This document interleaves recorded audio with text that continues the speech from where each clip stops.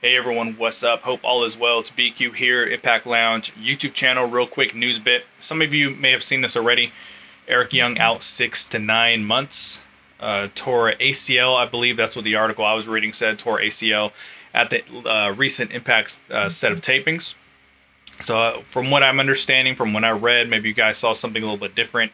It appears he did complete the set of tapings for the most part. He just won't be involved in the pay-per-view. And obviously any matches or anything going forward.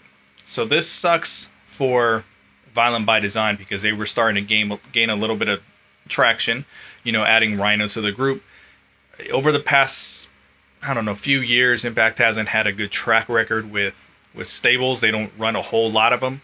OVE is probably the most, recent one I could think of that was more than just a couple people.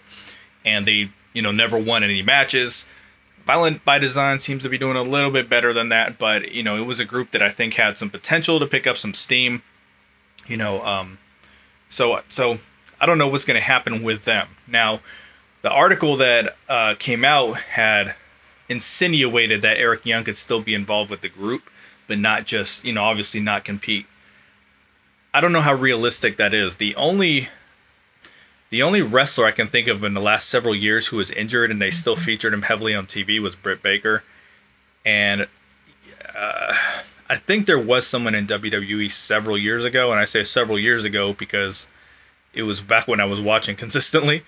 There was someone that they kept on screen for a while, and I don't remember who it was exactly. But it's pretty rare that when someone's going through an injury that they just, kind of keep them on screen, even as a mouthpiece. It'd be nice to see that.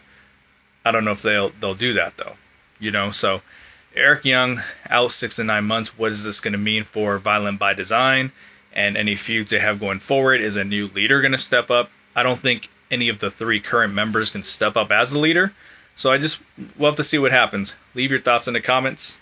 BQ, and I'm out. Peace.